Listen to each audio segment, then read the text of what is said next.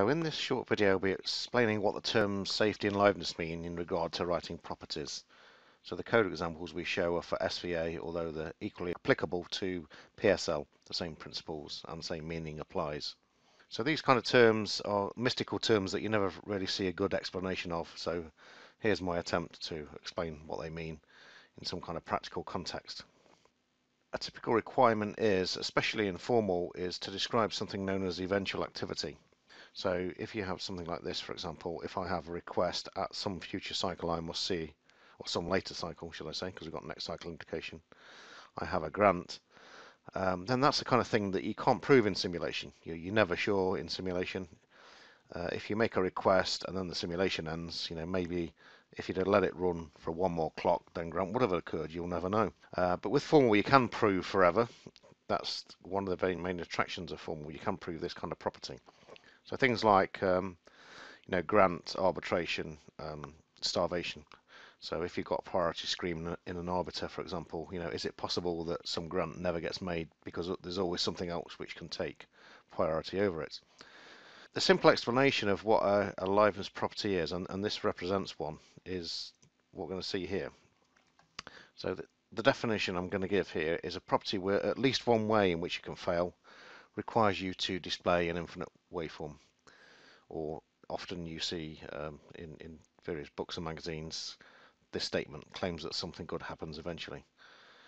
Why would we need an infinite length counterexample for this property? Well, the only way of showing this particular one fail is if we have a request and then we show, look, grant is false forever.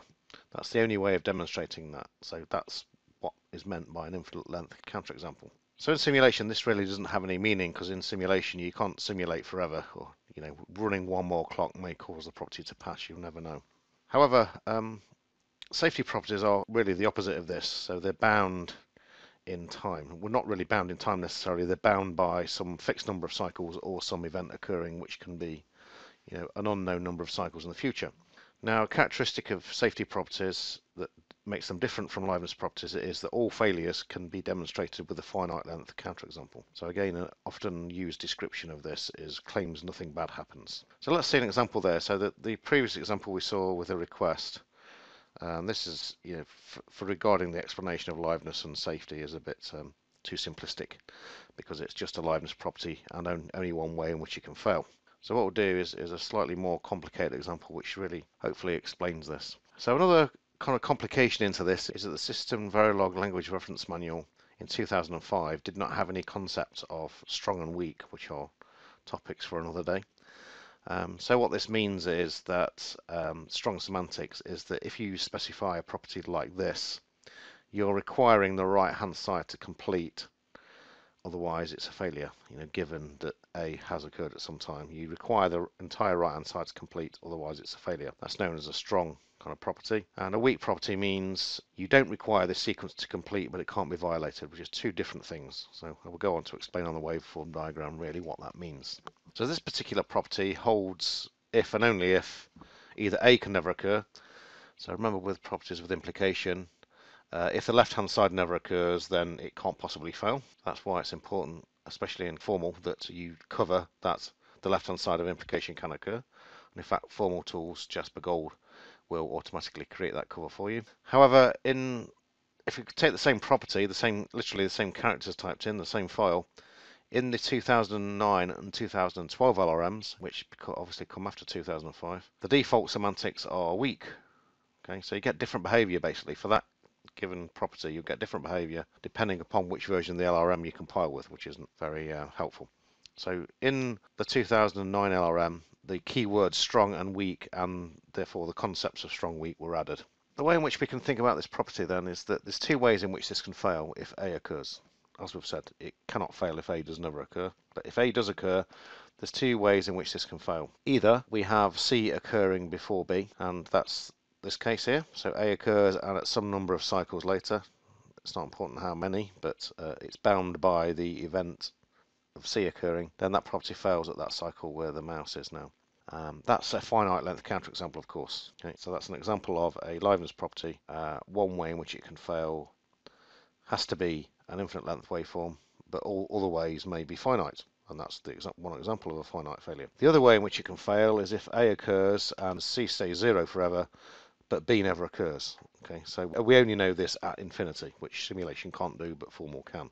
So here's another counterexample. That would be the counterexample you see in formal if it was never possible for B to occur, but C did stay low. So whether this second case, whether you observe this case or not, this live seek 1 fail, depends upon whether the evaluation of your property is either strong or weak, i.e. are you using the 2005 LRM or are you using the 2009 or 2012 LRM, which is, to say the least, is not very helpful.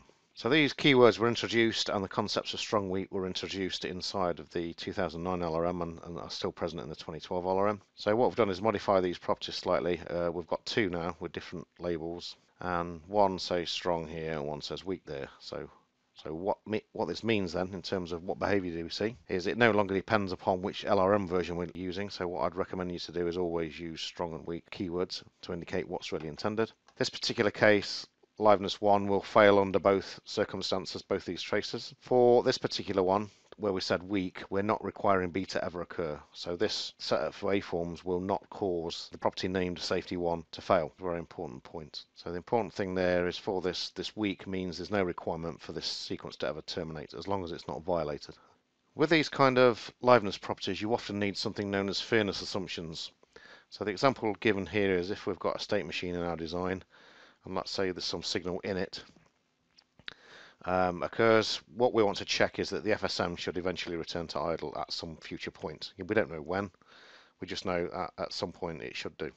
However, we have an input to this state machine called stall. This is an input to our design. Let's say the formal verification tool, because it's an input, is going to decide, based upon any constraints we've got, what value stall has. And if the signal stall is true, the state machine stays in whatever state it's currently in, as you may guess from the signal's name. So all you're going to see if you had this property in formal is the tool is just going to hold stall active forever, meaning this property fails because it never reaches the state idle. And when you see this kind of counterexample, you'll say to yourselves, well, that's not fair. At some point I must release this stall signal in order that the state machine can make some transitions. So this is why it's called a fairness constraint, and this is its form typically. So what we're saying here is assume property, and then we're given a sequence. We're saying that plus symbol means 1 to an infinite number of cycles. So we're saying at every clock we evaluate this property. There is always a future cycle, i.e. 1 to an infinite number of cycles later, where not stall is true. Okay, that's true for every cycle. So what this does is prevent the tool, the formal tool, from producing this infinite length counterexample with stall being held low, because it can't do that anymore because of that fairness assumption. Okay, so I hope you found that useful, and it's removed the mystery of what liveness and safety means to you, and the importance of strong or weak, which will be the subject of another one of these kind of videos. Thanks for spending the time to watch this, and hopefully we'll see you again at another one of these videos.